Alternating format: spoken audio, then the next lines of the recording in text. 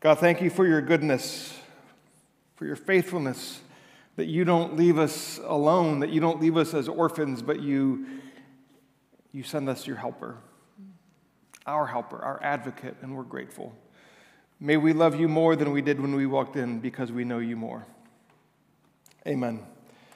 If you're new with us, we are in the midst of a series in John, the Gospel of John. We are over halfway through, and we'll finish in September. So we're in John 14. And the context is important because Jesus just laid out some things, and he goes on and he continues. So while we stop week to week, remember that this is one conversation that Jesus had. I mean, from John 13, 14, to the crucifixion is a couple hours. And for us, it's going to be months that we're looking at this. But John 14 says, Jesus says, if you ask anything in my name, I will do it. If you ask anything in my name, I will do it. And after this promise, immediately after this promise, Jesus says, if you love me, you will keep my commandments. Well, that seems kind of strange, doesn't it? If you ask anything in my name, I will do it. If you love me, you'll keep my commandments. How do those things go in one conversation, in one dialogue? See, the promise that Jesus gives to do anything that we ask him is actually tied to the Holy Spirit. Tied to the giving of the Holy Spirit. Because obedience is something, it's a piece, it's a part of what it means to pray in Jesus' name. Remember we talked last week how praying in Jesus' name was not some magic word or thing that you put at the end of a prayer. It's in essence a lifestyle. It's something that we do. It's how we live. We pray according to the will of Jesus, and part of that is obedience. And so obedience is directly tied to what it means to pray in Jesus' name. Because you can't manipulate God into doing whatever you want. Right? He's not the genie in a bottle. And we're not Aladdin. Right? Where we just rub the bottle and he comes out and he says, all right, Jesus, here's what I would like. I would like a nice new F-250. I mean, I'd settle for a F-150, but if you can do anything, I'd like to have an F-250. And I would like it to have four-wheel drive, and I would like it to have leather seats. And right, that's not what it means. That's not what Jesus is saying. If you ask anything in my name, I will do it. He's not a genie. We can't manipulate him into doing whatever he wants for our benefit. And so Jesus takes it and he puts a direct connection between love and obedience. See, part of loving is our obedience. We can't love God without obeying him. It's impossible. It's a slap in the face to say, Jesus, I love you, but I'm going to do everything opposite of what you say. That's not love. We cannot say that we love him and act contrary to him. Now, this isn't simply the thou shalt not that Jesus talks about. Don't do this, don't do that, don't do this, don't do that. No, it's all of life. What does it mean to love Jesus, to live for him, to give ourselves to him? It's a whole lifestyle. It's not just following a list of rules. It requires all of us at all times. His commands are the entire scope of his teaching. It's everything about him. He's our example of what it means to submit to the Father. Remember that everything Jesus did was in submission to the Father. He obeyed the Father in everything. He's an example to us of that. He shows us the way. He shows us how. In John 6:29, Jesus says that to believe him, to obey him is to believe him. John 6:29. Jesus answered him, "This is the work of God, that you believe in him whom he has sent." What is the work of God? What is obedience? Believing. Not just mere assent. It's not just saying, "Oh yeah, I believe. Let's go." No, you believe by showing your actions. So Jesus says, if you love me, you will obey my commands. As Emily pointed out, this is not works-based. It's not, if you obey my commands, I will love you. If you do what I say, I will love you. See, love precedes obedience. We obey because we love. We obey because we are loved. See, obedience without love is pharisaical. It's dangerous. It won't ever lead you to God. It won't ever lead you to Jesus. But love without obedience is impossible. So obedience without love is pharisaical and will actually condemn. But love without obedience is also dangerous and leads to condemnation.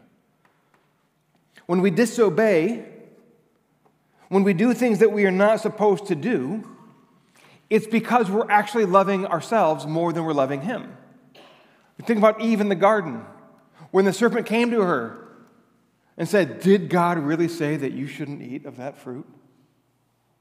You're not going to die. God's holding something back from you. Eve, you deserve it. You deserve to know the difference between good and evil. Eve, you deserve it. Eve, you know better than God." And so Eve says, you know what? That fruit is pleasing. God must be holding something back from me. That's why we disobey. Because we're loving ourselves more than we're loving Him. We think that we know better than Him. And so we succumb to the lies that Eve believed. God is withholding something from us. So we think that we know something better than God does. We think that God is holding something back. And in my actions, by what I do, I show that I love myself and I trust myself more than I trust God. Do you love Jesus? The way that you answer that question is by answering, are you keeping His commands? Does your life reflect what you say you love? I love Jesus. Does your life reflect it? That's Jesus' point. Right, kids, you know this. One of the ways that you show your parents you love them is by obeying them, is by doing what they say. And when you don't do what they say, it is a sign of unlove. It is a sign of disrespect. It is a sign of, I know better than you, and I'm not going to submit myself to you. We did this as kids. We do this as kids. We do this as employees. Right? For parents, we get this too.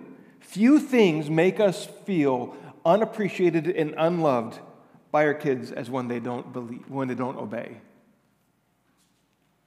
So imagine yourself in God's shoes. It's the same thing. It's not possible to obey it's not possible to love without obedience. And so immediately after Jesus talks about obedience, immediately after Jesus talks about love, if you love me, you'll keep my commandments. Right? All of us on our own will be sitting there saying, well, what do I do? Like, I want to be able to keep God's rules. I'm not capable. I know my own heart. I know who I am. I am not capable of keeping God's commands. So what hope is there for me? So immediately after this, Jesus promises to send another helper. I'm going to send you another helper. How is this connected with love and obedience? You and I, all of humanity, are unable to keep God's commands on our own. If you love me, you'll obey my commands. I can't keep my commands, your commands. Don't worry, I'm sending you a helper. I'm sending you an advocate. I'm sending you someone who will walk beside you, who will help you to do this. See, in order for us to keep the commands of God, we have to be changed on the inside. It's not just about outward actions. The goal of Christianity is not to change your actions. It's not to change what you look like on the outside. It's to change who you are on the inside, and that will reflect on your outside. This is the point. It's not behavior modification. It's heart transformation. And so He sends the Holy Spirit. He sends the helper to transform us and change us on the inside. And that gives us the ability to obey. That gives us the ability to love. The helper is the Spirit of truth. The Spirit of truth. But notice that Jesus says another helper. Isn't that interesting? And here's what John wrote in 1 John 2, verse 1. My little children, I am writing these things to you so that you may not sin. But if anyone does sin, we have an advocate, a helper with the Father, Jesus Christ the righteous. Jesus is our helper. Jesus is seated in heaven at the right hand of the Father. He is advocating. He is interceding for us on our behalf. He's a helper. He was a helper to the apostles, the disciples, because what was he doing? He was walking with them. He was teaching them. He was beside them. He spent 3 years with them in everything. He was their helper. He is their helper. But Jesus, I'm going to send you another helper. I'm going up to the Father, and I'm sending you another helper, the Spirit of truth. And this Spirit of truth will actually be with you because he will be in you. See, the Spirit is not a passive helper. He's not sitting there twiddling his thumbs, saying, I'm just waiting for you to ask for help. I'm here. I'm waiting. He's not that. He's active. He's not passive. He guides people in the truth. He guides us to Jesus. He guides us to the fullness of Jesus. He points us to Jesus. Right? I mean, think about the things Jesus did with the disciples. He taught them, he led them, he walked with them, he empowered them. These are some of the things that the Spirit does for us on a much greater level. I mean, how many times have you sat there and thought, man, I wish I could walk with Jesus? I mean, I wish, like, how different would my life be if I would walk with Jesus? But Jesus told the disciples, it's actually better for you if I go. Why? Because I'm going to send the Spirit. And the Spirit, the same Spirit that indwelt Jesus and raised Jesus from the dead, is the same Spirit that indwells us. And he says, it's actually better for you if I go so the Spirit will come. But he's the Spirit of truth. See, truth is vitally important. Jesus is the truth. You can't worship God apart from the truth, which is why obedience is so important, because obedience is living according to the truth. If you disobey God, you are living according to a lie. You are not living according to the truth. Rules aren't just rules because God made them on a whim. Right? The Trinity was not sitting down saying, all right, what should our rules be for this new universe that we're making? Like, let's think about the law of gravity. Let's start there, because I feel like that's important. Otherwise, we'd all be floating around. So gravity, we got that. We have to think about all right, so how does this work? Right, this wasn't the Trinity. That's not, they weren't sitting down making rules because they were just making rules. That's not how it went. The commands of God reflect the original creation. It was all created to live in accordance with God's character. And so when we say God's commands, we actually reflect his character. The commands of God reflect the character of God. So he doesn't say submit just because he thinks that that's a fun thing to do to mess with people. He says submit because Jesus submits to the Father. It's reflecting of the Trinity. The Trinitarian relationship is reflected in our very marriages. Submit to one another as Christ submits to the Father.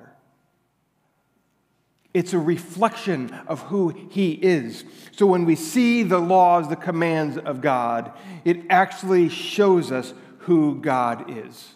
And this is why what the Pharisees did was so destructive. Their goal in their mind was to build a hedge around the Torah, a hedge around the laws, so that way you could never see the law. Because if you never saw the law, you could never break the law. It's a nice theory. But what actually happened is they never saw who God is. They never saw God for himself because they were so busy trying to keep people away from the law because they thought it was all about outward actions when it's actually about worship. And a fascinating way that this played itself out is that the name Yahweh, so I'm going to give you a little bit of history here, so don't fall asleep. But ancient Hebrew had no vowels. They just knew how to say it so it didn't have any vowels. So at some point, it was around 200 or 300 BC, there's a group of people that actually started adding vowels in.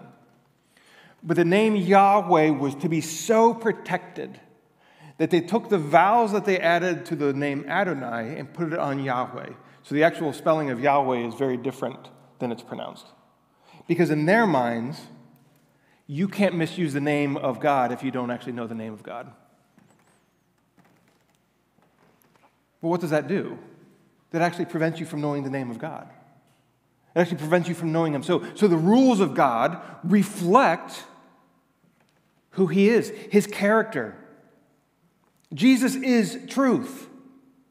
Do not expect to worship Jesus apart from the truth. Do not think you can worship Jesus apart from the truth. He is truth. And the devil is a liar, and there's no truth in him. So if you worship apart from the truth, you are actually worshiping according to the devil. See, people love to talk about and think about spiritual warfare. Like we get this great vision of angels with swords, and they're going after each other like it's King Arthur and the Round Table, and they're all fighting each other, and maybe a couple of them have bows and arrows, and of course none of them have Uzis or anything like that because it's all mythical, and so they all have swords. That's what we think of spiritual warfare. Swords and medieval knights and wings, but in reality, spiritual warfare is as simple as the world celebrating lies and rejecting the truth. Spiritual warfare is saying that this lie over here is true. Spiritual warfare is saying that there is no truth. Jesus is truth. So we know there's truth, but the world says, whatever. Spiritual warfare is much less fantastic than angels with swords. It's saying that that gender is whatever you want it to be, that there's no truth in that. That God's creation, he made them male and female, is a lie. That's spiritual warfare. We worship the truth, capital T, truth, Jesus. And this is why the world cannot receive him. Where Jesus says the world cannot see him because they don't know him, the Spirit of truth. Why? Because he's truth. The world's rejected truth. The world can't accept truth. The world follows the prince of the power of the air, the spirit that is at work in the sons of disobedience. Apart from the Holy Spirit changing us, we follow the devil, the father of lies. Why won't the world accept Jesus or the Spirit of truth? Because it is led by the father of lies, in whom there is no truth. The world sees the Spirit as their enemy. The world sees Jesus as their enemy. And the world rejects all that he stands for because he stands for what is a reflection of him. And that is truth. And they cannot accept it. But Jesus promised us we know him. We know him for he indwells us. He's with us and in us. Now this is a fascinating thing. He reveals himself to us. We know him because he reveals himself to us. We know him because he indwells us. Notice it doesn't say he indwells you because you know him. What comes first? He indwells us. He's with us. The Spirit is always with us. He brings himself to us, and we are never alone. He's with us, and he's in us. We know that he is with us because he is in us. We are where he dwells. Remember the temple in the Old Testament was where God physically manifested himself, and he came down and he indwelled the temple. That is now you and me. Read the description of the majesty of the temple of the Old Testament. That's you. That's me. We are where the Spirit of God dwells. See, all this talk about leaving that Jesus was given, he was telling them over and over again he's leaving, but then he promises that he would not leave them as orphans. I mean, imagine what the disciples are thinking. They're walking through, they're going through life, and they think that Jesus is, like, they are stoked about what's going to happen, right? He's going to sit on the throne of Israel, and they're ready to sit. And then he says, well, hey guys, by the way, I'm leaving, and you can't come. And so but don't worry, guys, I'm not going to leave you as orphans. I'm not going to leave you as orphans. First, right, Jesus would come back. He would come back to the disciples. Right, after he was crucified, he was resurrected, and he went to the disciples. They weren't left without him. He didn't leave them at the crucifixion. He came back with them. But this time back with the disciples wasn't permanent. It was a short period of time. After which he ascended into heaven, where he sits at the right hand of the Father. But he says, look, you'll see me. Don't worry, you'll see me because I live. You'll see me because I live. And because I live, you also will live. He will be resurrected. That's why they would see him again. See, Jesus knew what was happening. He willingly gave himself up on the cross. Nobody took his life from him. It's not like he was here and then things went bad and they went from bad to worse and he ended up on the cross. He gave himself willingly. He knew the end of the story. So don't worry, disciples. You live because I live. He knew the end. He knew the plan all along. He made it with the Father before the foundation of the world. And he was preparing himself and the disciples for his imminent death. Yet, remember that he is the life. He is the life. Life cannot be taken from him. He is the giver of life. And so Jesus puts death in its proper perspective. See, physical death is a temporary separation from our body. We are not spirits with bodies.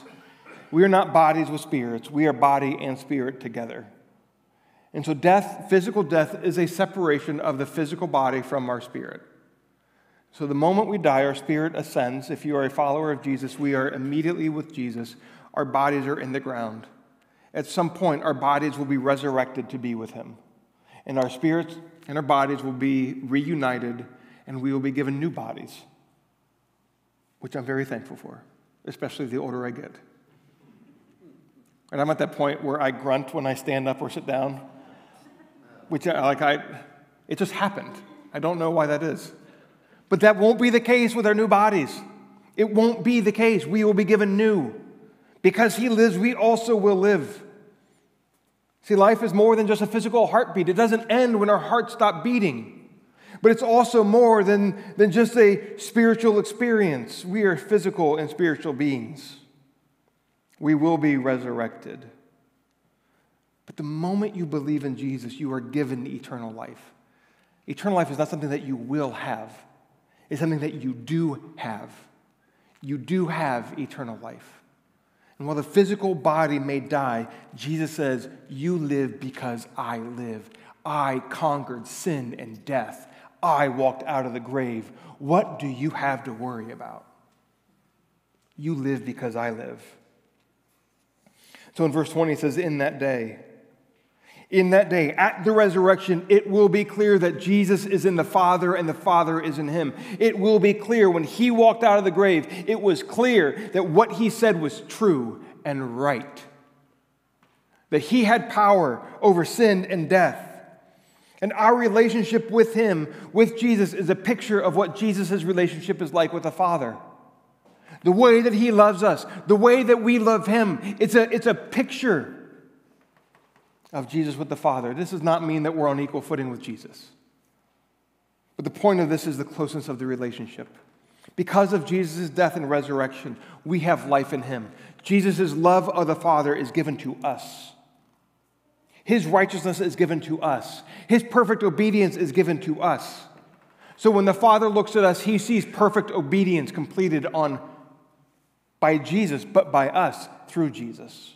His righteousness is given to us, and our sins are given to him. So when the Father sees Jesus, he sees my sin, and he sees it paid for. What an amazing gift we have. You live because I live. See, hear this. Believing is not just a mental assent. Believing is not just saying, oh yeah, I believe. I believe. What does James say in James 2? What good is it, my brothers, if someone says he has faith? What good is it if somebody says he believes but does not have works? Can that faith save him? Can a faith without works save him?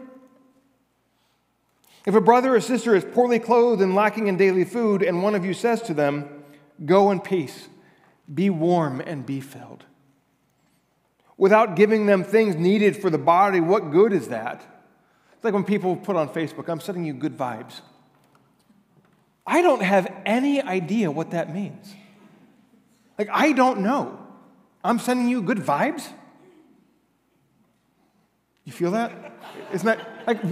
But it's what James is saying here. What good is it if somebody says, I'm hungry and cold? I hope you get warmed up and eat. Peace. And they're like, no. What good is it if you say you believe but you don't have any works? So also faith by itself, if it does not have works, is dead. But someone will say, you have faith and I have works. Show me your faith apart from your works, and I will show you my faith by my works. You believe that God is one. You do well. Even the demons believe. But at least they shudder. At least they have an impact. Do you want to be shown, you foolish person, that faith apart from works is useless? Again, this does not mean that you have to have works to be saved. But what James is saying, and what Jesus is saying, is that if you say you believe and you don't have any impact on your life, you don't believe. You're actually believing a lie. It's not about following rules, it's about the will of, or the way of life. See, the expectation is that if we have his commands, we will keep them. If we know who he is, we will do it. The one who loves Jesus will be loved by the Father. This does not mean, now hear this is important, because Jesus says, whoever has my commands and keeps them, it is he who loves me, and he who loves me will be loved by my Father, and I will love him and manifest myself to him. This sounds an awful lot like, if you love me, the Father will love you. If you love me, you have to love me, and if you do, then the Father will love you. See, love is a mark between the relationship of the Father and the Son. And so loving the Son inherently means loving the Father. And being loved by the Son inherently means being loved by the Father. They are one. And so the believer's life is to reflect that of Jesus. It's complete obedience to the Father. Jesus is not saying if you do these things, then and only then will the Father love you. If you do these things, then and only then will I love you. The believer's life is to reflect that of Jesus, complete obedience to the Father. We obey because we love. We obey because he first loved us. 1 John 4:19. We love because he first loved us. This is how it works. God's love precedes our love for him. His love for us precedes our love for him. We cannot earn his love. We cannot earn his favor. We cannot earn his grace. That is not how it works. His love for us creates in us a desire to love him and obey him.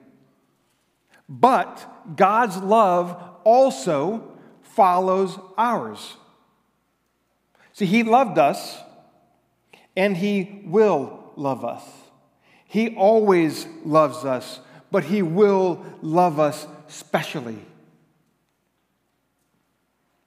How does this work? He rewards us for our love and our obedience by showering us with his love. Jesus also promises his love. It's tied with the Father.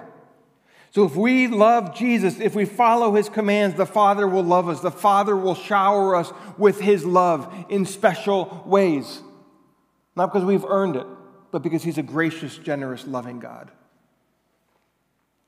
Jesus promises his love. His love is shown to us in the incarnation of the cross. Jesus can't say, if you follow me, then I will love you. He loved us by dying on the cross. He loved us and showed us his love way before you or I were ever even thought of. Yet his love is also given to us after obedience to him. Again, it's a graciousness and generousness of Jesus. This does not mean that when you sin, he stops loving you. It means that we love and obey because he gives us the ability to do so. If you love me and keep my commands, I will love you. How do I love you and keep your commands? I give you the ability to do so. I give you the Holy Spirit. We love because he loved us. We are able to do so because he gives us the Holy Spirit.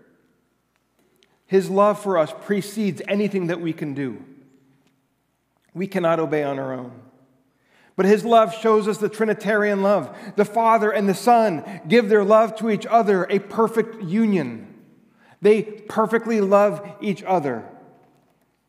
Their love is given to us and is reflected in our obedience to him, which we are able to do because of the Spirit who enables us. It's very complex. I feel like I'm teaching math up here. But we love him because he loved us. We are able to love him because he gives us the ability to love him, because of the Spirit of truth that he gives us. We do not have a faith that says do to be. We do not have a faith that says do this and be loved by God.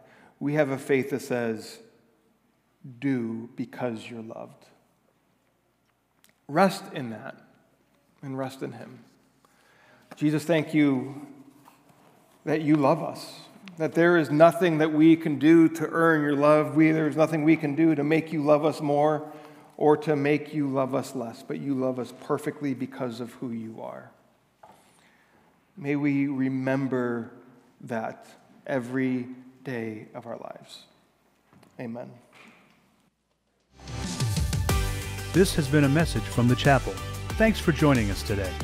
For more information about the chapel or any of our campuses, including Akron, Greene, Wadsworth, Kenmore, Cuyahoga Falls, Nordonia, and Medina, please go to our website at thechapel.life.